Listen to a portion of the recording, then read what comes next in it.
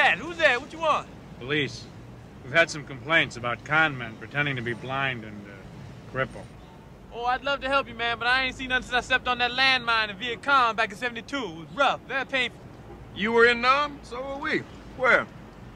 I was in Sang Bang, Dangang. I was all over that place, basically. A lot of places.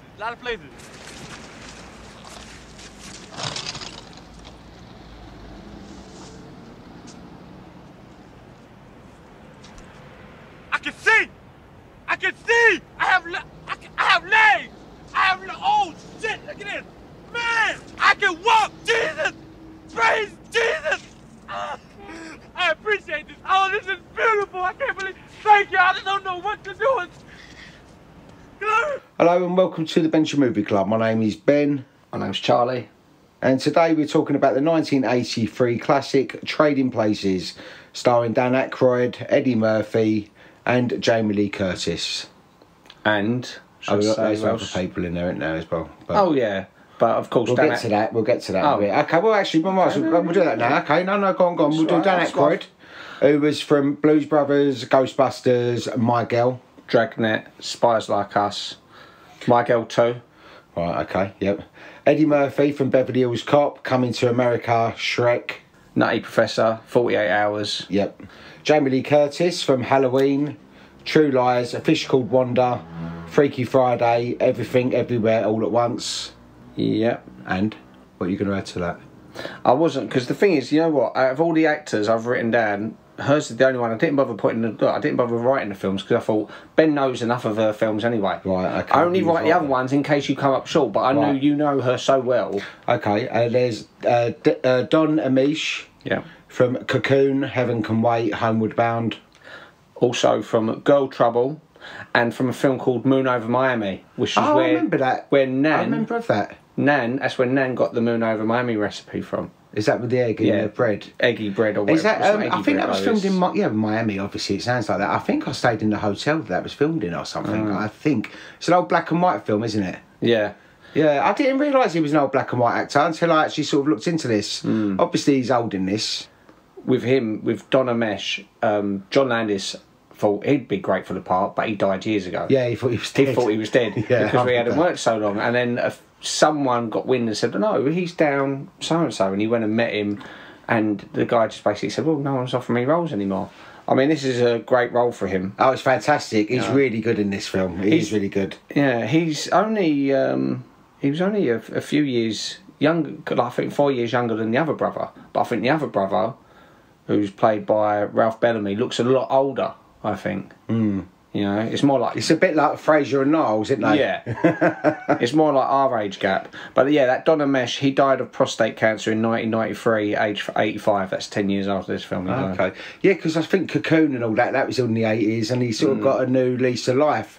Coming to America, Cocoon. That was all like... So after this film, he sort of started working again. But then, yeah, I suppose, I didn't see him after that, much after the 80s, because obviously he died. There was also his brother Ralph Bellamy, or his brother in this, not his brother in real life. He was from His Girl Friday, The Wolfman, Pretty Woman. He died of a lung ailment in 1991, aged 87. So he only died a couple of years before Don Amesh. Was he in Pretty Woman? Who was he in Pretty Woman? He was the old guy. Also, Denholm Elliott, who's in Indiana Jones and The Last Crusade, A Room with a View. I'm sure what else. Raiders of the Lost Ark, obviously, as well.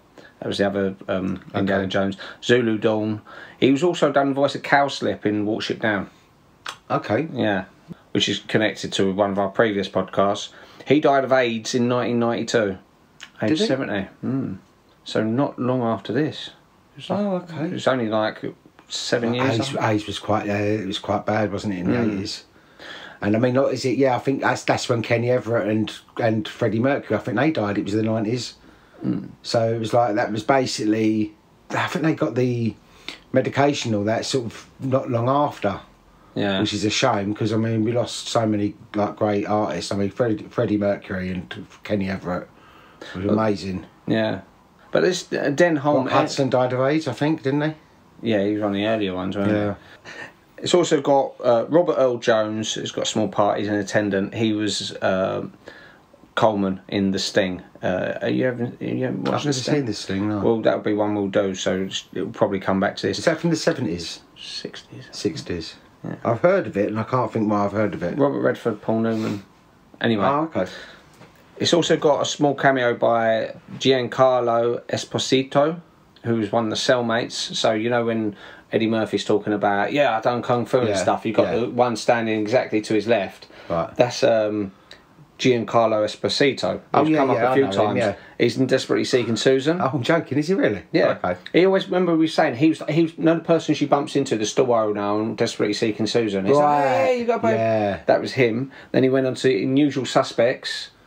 Oh, so he's one of them that he has his little cameos in all these big No. films. He started becoming bigger and bigger. He was in Derailed. He plays Detective Church in Derailed. He was in Do the Right Thing. He was quite big in Bugging Out. And in Breaking Bad, he was the gangster who gets blown half his face off. Right, okay. That's him. So you can see his career has slowly improved over time. But so these started with a couple of little one-liners in the film, like in this, but it's interesting to see his career, how it started from all these little extra parts, and you can trace it, so it getting bigger and bigger and bigger until he's like the main villain. So was it just like the little one-liner sort of characters? Yeah, like usually, like in this and Desperately Seeking Susan. And probably others as well. That there's loads which I haven't. Yeah. You've got Kristen Holly, who, from the look of it, she only done 2 films. She done this. She plays Penelope, his fiancée. Oh, his fiancée, yeah. She was also in Manhunter. She was quite good in this though. She was very believable as that sort of little snobby, well, maybe that's spoiled, what she was like. Spoiled little rich girl kind of thing. She was quite a believable character as that. You had Frank Oz, was the corrupt cop. No, the one giving back. PCP, Angel Dust. Yeah, that's him, isn't it? Yeah. Who's obviously him and he done a lot of cameos because he was in American Werewolf, which was that's John right. Landis's previous film to this. Wasn't is it just to do with John Landis? That what the it's films like he was friendship because he was friends with it. So it's like me keep sticking you or liking my films for cameos.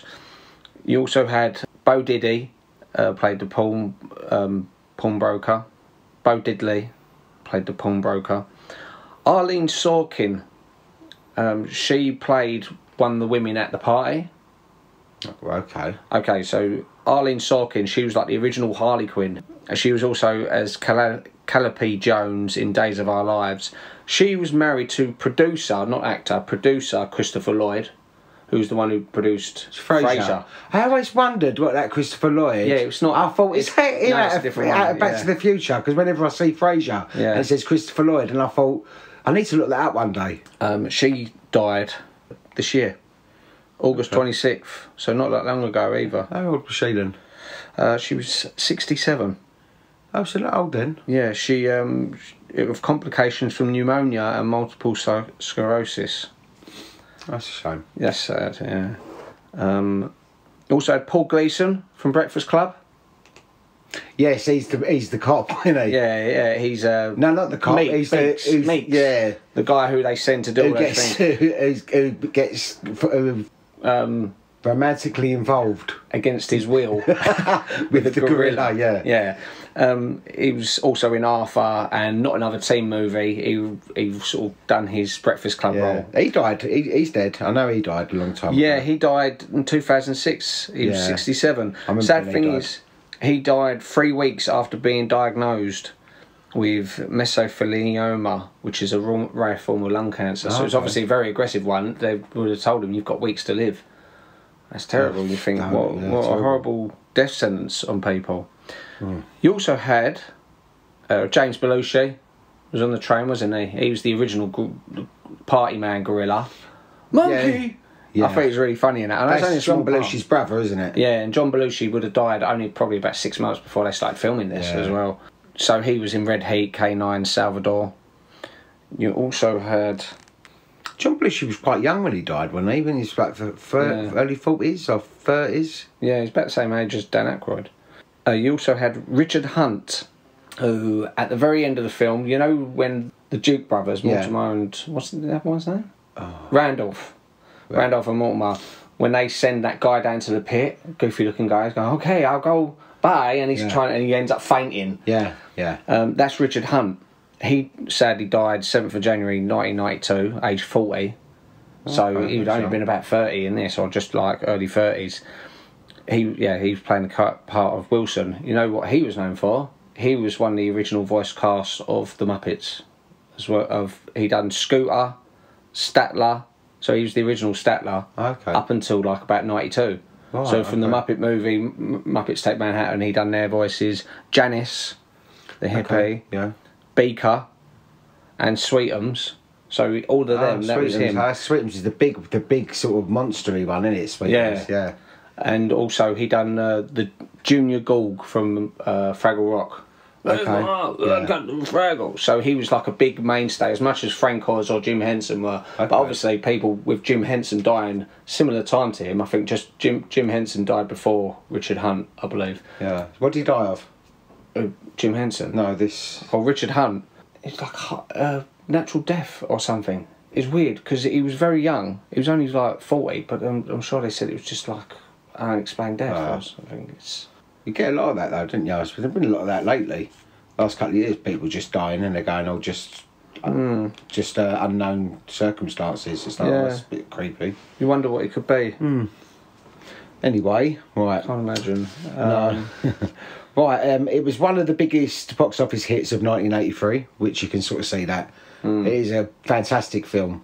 And it is like a Christmassy film, obviously, because it's got like the Christmassy theme at the end of it. It's much more Christmassy than I gave it credit for before, because I thought, but the whole film is pretty much a few days leading up to Christmas. It is. And the weather as well, it's all snowy and cold. It is quite Christmassy. Well, Philadelphia's quite cold anyway, I guess. Yeah, did you also know part of the film was actually shot during the real life trading hours of the World Trade Center? No. Do you know that? I did not know that. Why Tell are you me smirking, man? It's just very funny the way you said it. Yeah, no, so it's actually said it was filmed in the World Trade Center. No, that wasn't. I doubt the inside. Oh, actually, no, it was. It says it goes. Sorry, it was actually filmed during the real life trading hours at the World Trade Center, which is the Twin Towers, isn't it? Yes. So I didn't know. So that was what the Twin Towers was about. It wasn't about. No, that's what I'm saying. It had all the trading. It makes sense because it was called the World. All right, okay. I'm sort of saying. Cut all that out. Sound a bit. That's why they crashed into them. That's why they supposedly crashed into them, to destroy America's economy, because that's the trading pit. That's where everyone was trading. Right, okay. Yeah. Okay. But as I said, I'd cut that out. Why? Because people go, fuck it. Yeah. Well, did you know Big Ben's got a clock on it? It's like, Big Ben actually ain't a clock. It's a bell. It's the bell. It's the bell. Right. Yeah, everyone knows that. I'm saying. Well, you didn't. Listen, you can edit this how you want. I've got no egg on my face, so it's up to you. It's written by Timothy Harris and Herschel Wellgood. They also wrote Brewster's Millions, Twins, Space Jam, Kindergarten Cop, and they produced together Falling Down, which I really like. Directed by John Falling Down, is that Michael Douglas? Yeah. That's when he just loses it with everyone. I definitely want to do that one. That's quite a good film, from what I remember. When he goes in the burger place and he gets a Big Mac or so, a burger, whatever, and he goes and he looks at the picture and he goes, that don't look like that. Yeah. Like, he sort of lose everything. He just pulls everything apart. He just loses it at Monday, and he just goes, "Nah, I ain't taking it no more." It's quite a good film. I think Tristan got you into that film. Yeah, I think that's probably my favourite Michael Douglas performance. You know what? I think I've only seen it once, and I've been talking about probably about 20 years ago. About 20 years ago. About 30. No, but I think I see it about 20 years ago, maybe a lot longer. Lewis's arrest number was a tribute to John Belushi as Jake Blues. Oh, really? You know, the picture of Jake Blues' mugshot when he gets in Blues Brothers, the same number was used in that as what Lewis has got when he's arrested for being a pimp. Oh. This was conceived as a project for Richard Pryor and Gene Wilder after sorry. I can see that, but this pairing is so much better. I think they would have been a bit too. Well, what had happened? Comical. No, they would have gone with them, but it was about this time, that Richard Pryor what did he do? Hold on. Richard Pryor severely injured himself after freebasing cocaine, and he set himself on fire. Oh, fuck, did he? Yeah, he was right into all that kind of stuff. He talked about it. He does stand up afterwards, saying, Richard Pryor. But how fucked up do you have to be to set yourself on fire? It sounds like. No, that was Beaker. That's my impression of Beaker. So that's when the studio went, oh, you know what, let's not have him. And John Landis wanted to work with Dan Ackroyd again because they worked with him on Blues Brothers.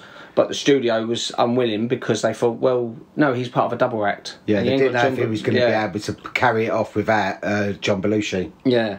The studio was also unimpressed with Eddie Murphy. They'd seen 48 Hours and they didn't think much of him.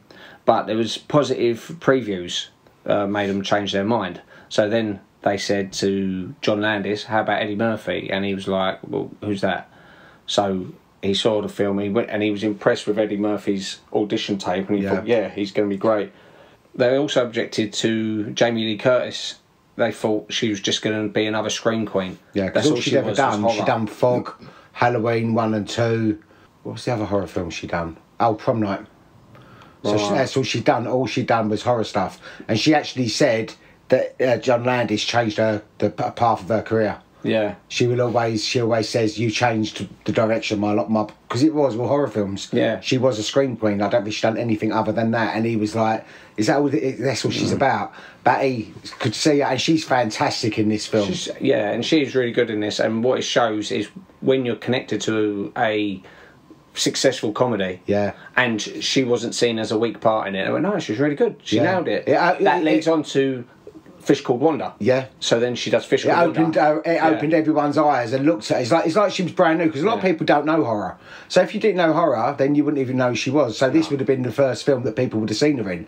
And she was fantastic in it. She plays the role perfectly. She looks perfect for the role. It was good for her to step outside the box. I don't look at her in this and look at her as though out of Halloween. She doesn't remind me anything about Laurie Strode at all in this film. Yeah, as what she does in Halloween. She's a completely different character. She looks different. Well, so this was a good break for her, because if you ask anyone who's not a horror fan, if you said to them, oh, you know who's signing autographs, Heather Langenkamp, they'll go, who's that? Yeah, because she's only done she's known for her horror. No doubt she would have tried one or two other things. Yeah. But unfortunately, if you're really popular in horror, which Jamie Lee Curtis was, she's very good in comedy, Jamie Lee Curtis, and then this opened people's eyes to the comedy part of her. It's like when she does the Swedish accent, was she done because she couldn't do a German accent? Yeah, she couldn't do the Austrian.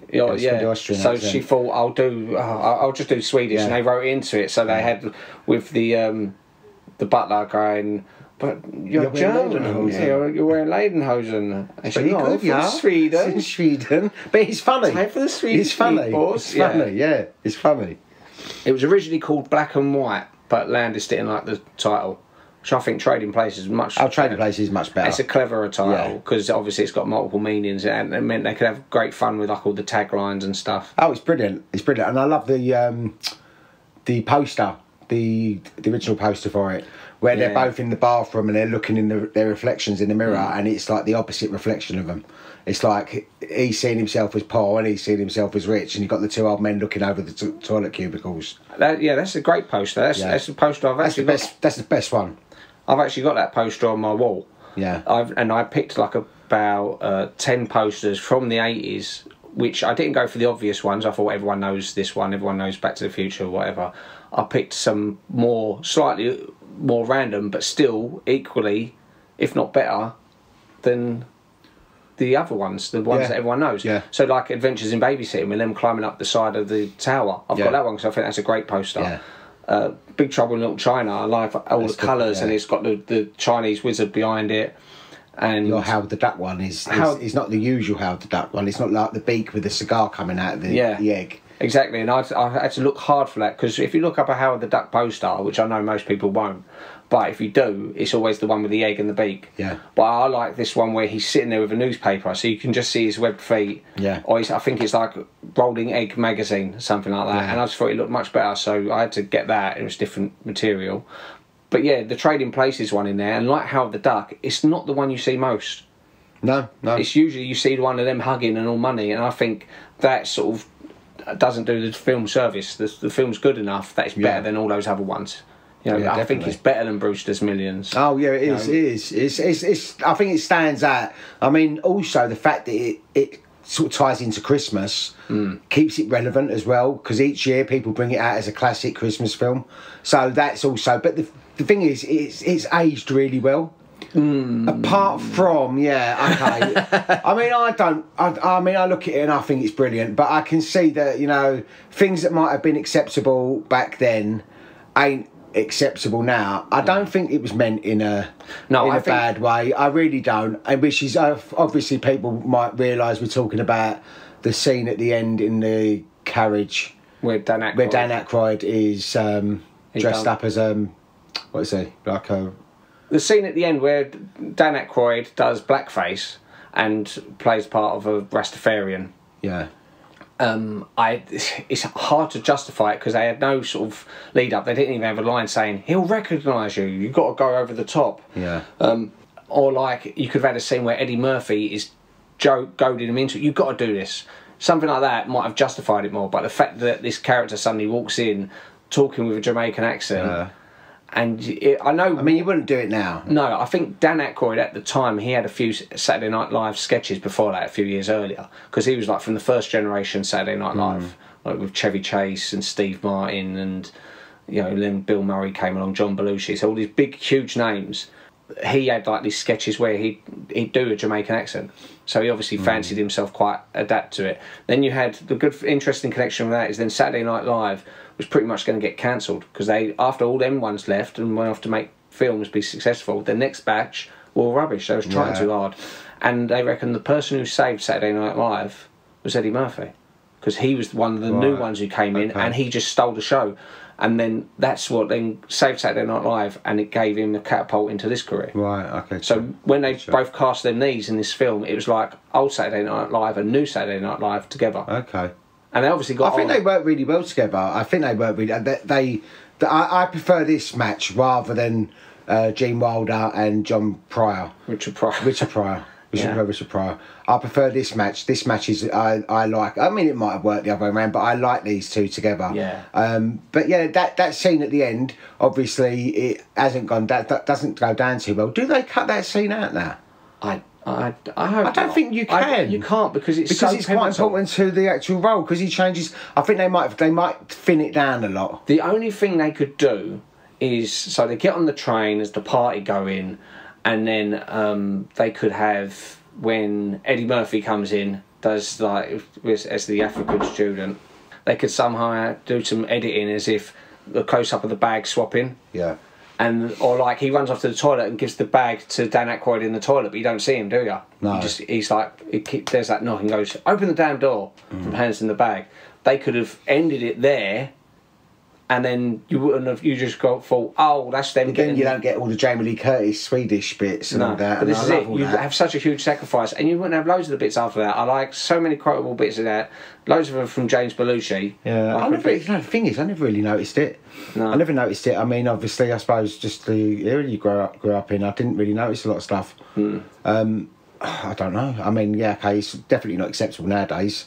Oh, I don't think it was meant in a derogatory way. I know people might disagree with that, but I don't think it was meant in a... I don't think they was trying to offend people. No, I think at the end of the day... It was like a joke that didn't fall down too well. It hasn't aged very well. Yes. They was trying to make people laugh. That's all they was doing. Yeah. They weren't trying to hurt anyone or offend anyone. No. They simply was trying to make people laugh. Yeah. And they thought, wouldn't it be funny, Dan Ackroyd in blackface doing a Jamaican accent because it's not expected.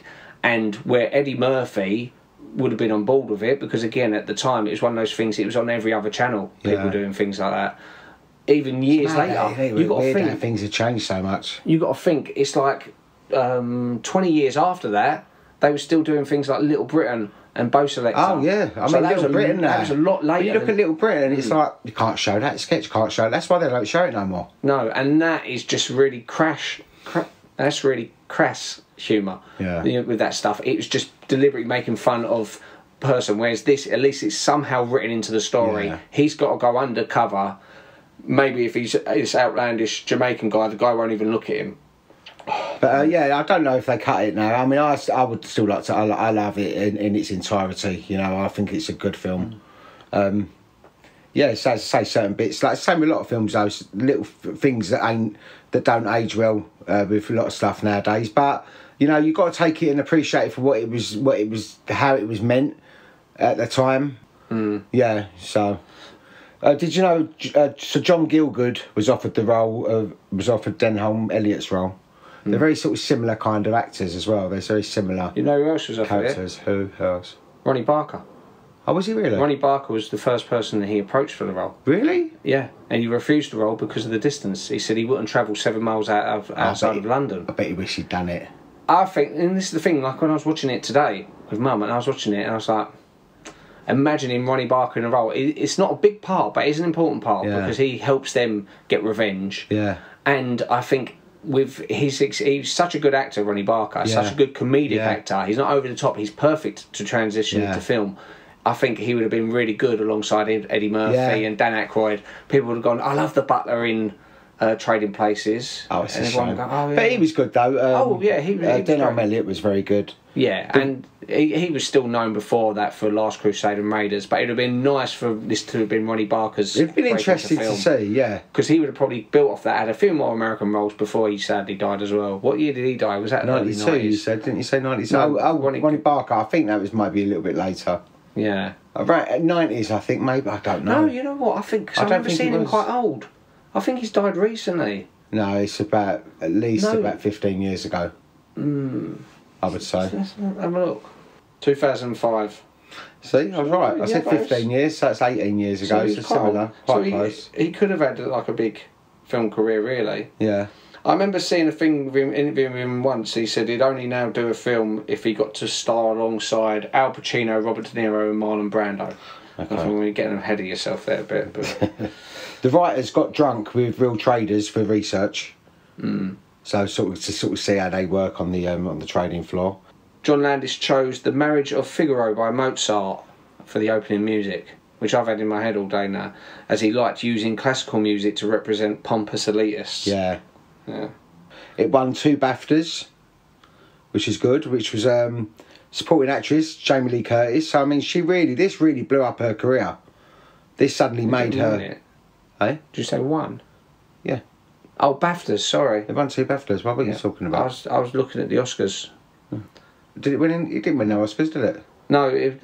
Go on, finish what you said. I said it won 2 BAFTAs, and it was the best supporting actress, Jamie Lee Curtis, and supporting actor, which was Sir John Gielgud. Oh, sorry, Denholm Elliott. Who wasn't in it? Who wasn't even in it? Yeah, Denholm Elliott. Elmer Bernstein was Oscar nominated for the best score. Right. The Duke brothers return as vagrants in Coming to America. Yeah, I like that, and they are also referenced in Coming to America 2, which only came out a few years ago because it's got like they've built up the business again because it's got like their grandson going. When my grandfather's built Duke and Duke, it's got a big painting of them. Yeah. So they're supposed to have gone up again. Yeah, so they went back up in the world. Yeah, I didn't know. I mean, Coming to America, I only watched that recently, probably about 5 years ago. Because I thought everyone was saying, it's so good, it's so good. It's okay. It's not nowhere near as good for me as Trading Places. It just didn't. I prefer Trading Places to me. I prefer Trading Places, but I wouldn't put Coming to America that far behind it. I think they're both very good, very similar sense of humour. Yeah. You know, it was okay. Don't get me wrong, it was okay, but I've not craved to watch it again. But you only watched Trading it recently. Places. That's about 5 years ago. Yeah, but that's what I'm saying.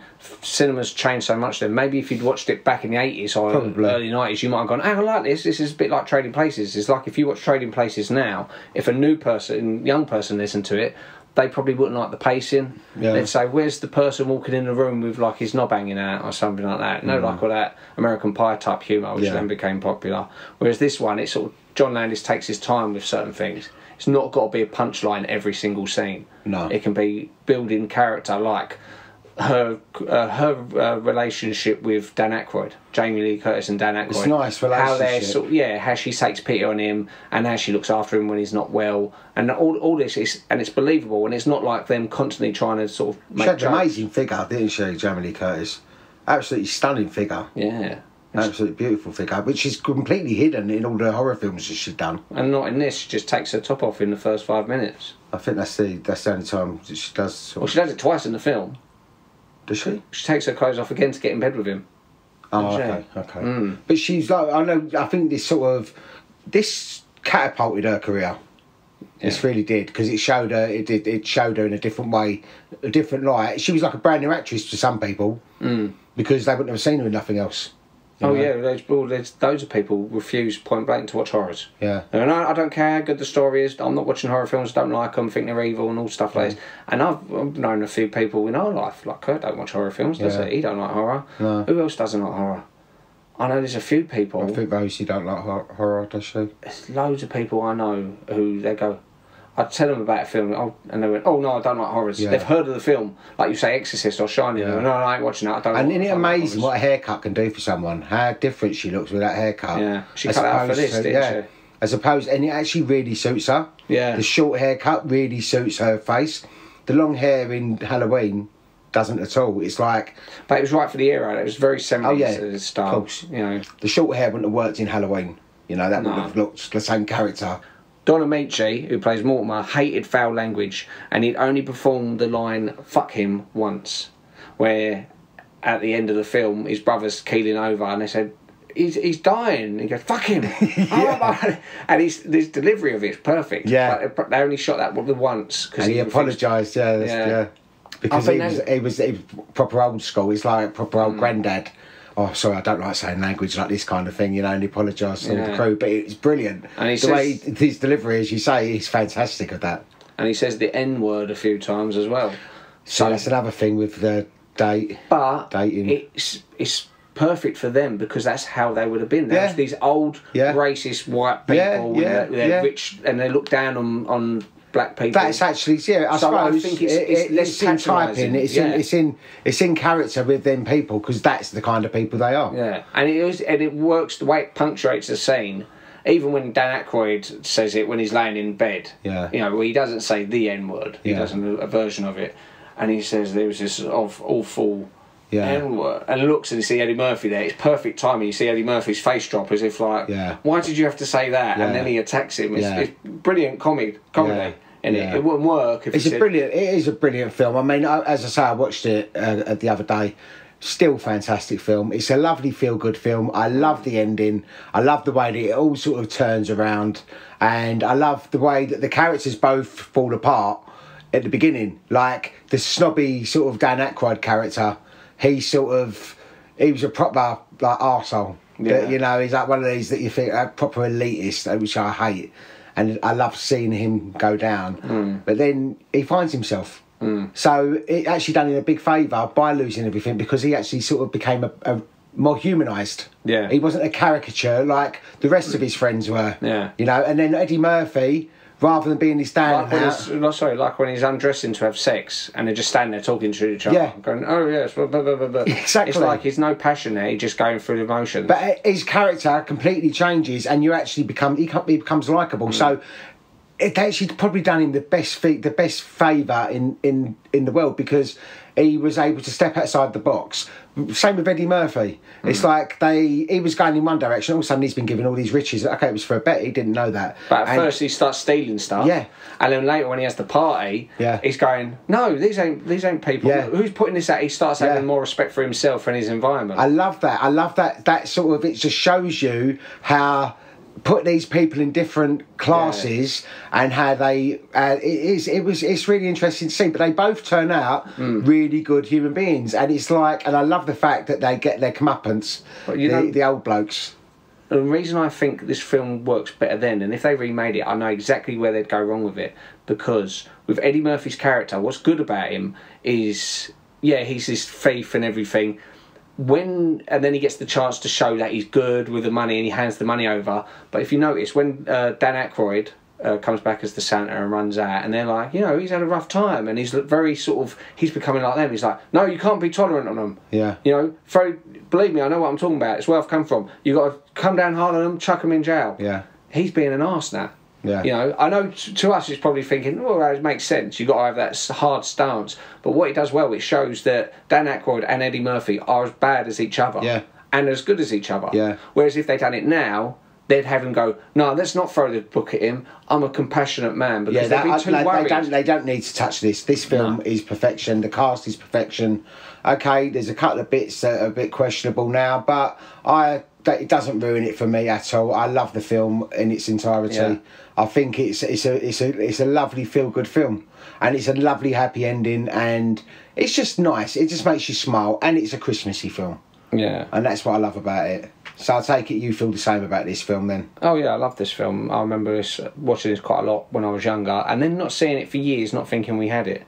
I did have this. I think I would have had this. For some reason, I couldn't find it in our video cabinet because we used to just have all like tapes. Yeah, but I used to write all the stuff down. I used to record, and I'd have them all numbered in Mum's Chinese cabinet. She had a little Chinese cabinet there, didn't she? We know all the embossed bits on it, and I used to have them all sideways, all the videos cassettes, all like 1, 2, 3, 4, 5, and I had a little book which I had written down. I used to love doing little things like that. The good old days.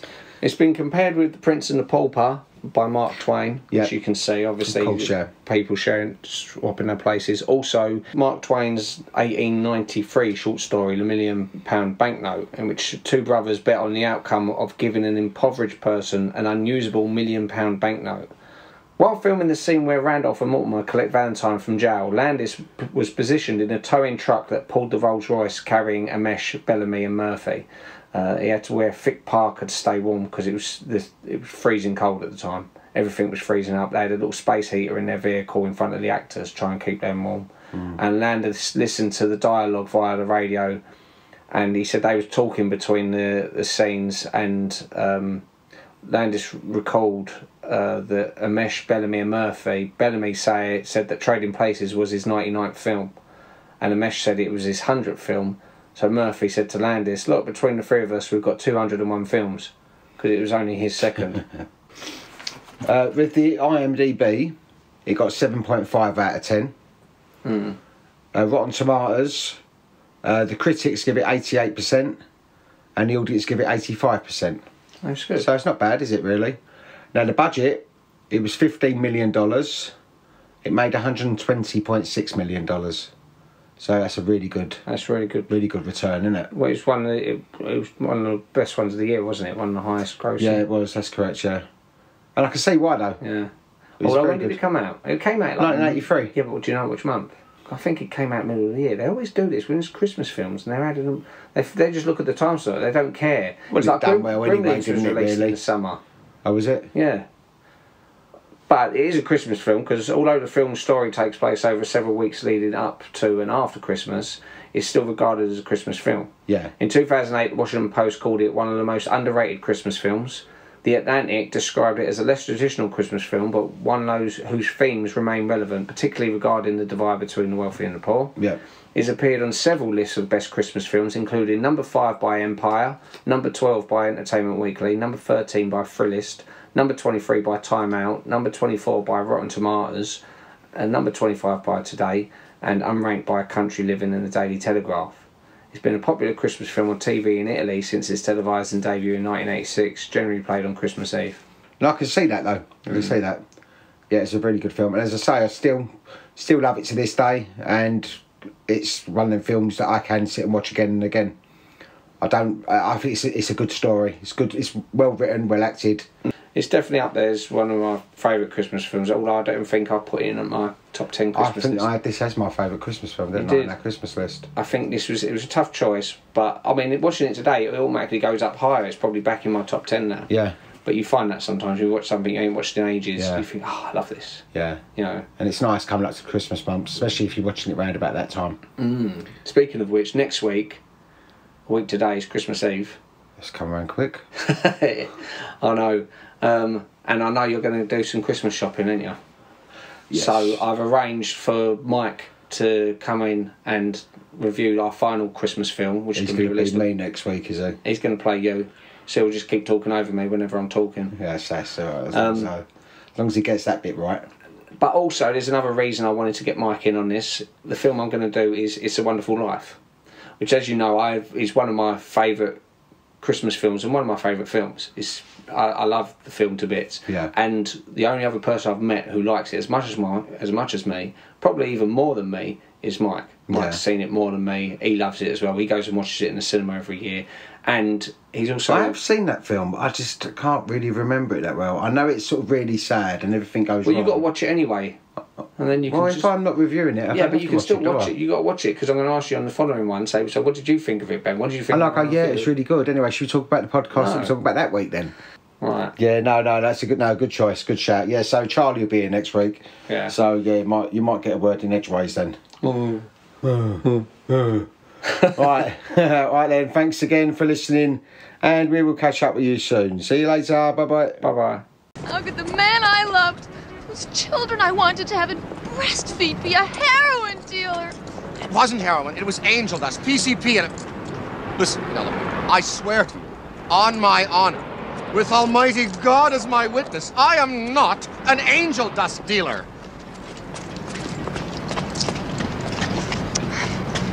Louis. I've been looking everywhere for you, baby. Listen, Louis. I'm hurting, baby. I just need a shot. Please. Louis, who is this person? I've never seen this woman before in my life. Don't say it, Louis. Come on, baby. Just a dime bag. I'll do all those things you like.